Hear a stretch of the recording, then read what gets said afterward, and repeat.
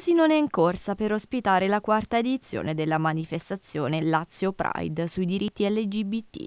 È stato lanciato un contest sulle pagine social di Lazio Pride, dove il capoluogo ciociaro ha superato Albano Laziale nella classifica che deciderà dove ospitare la manifestazione, che ha come obiettivo la sensibilizzazione di tematiche riguardanti il mondo LGBT, lesbiche, gay, bisessuali e transgender. Il web si sta scatenando, tanti voti a favore dell'evento, altrettante critiche e perplessità. La notizia della candidatura di Frosinone è rimbalzata anche nella politica.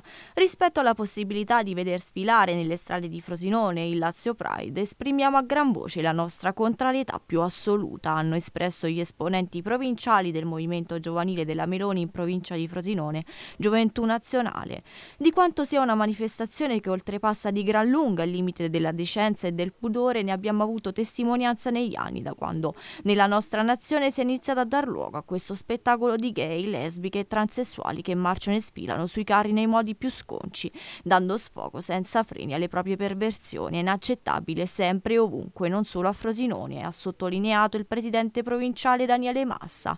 Dello stesso avviso la responsabile Giovani Lega Maria Veronica Rossi. L'idea di avere nella mia provincia il Lazio Pride non mi entusiasma, dichiara. Conosco molte persone e ho amici gay che non hanno il bisogno di manifestare per esprimere e far valere la propria persona. Spesso il Pride è stato usato solo come mossa per attaccare la Lega e la politica.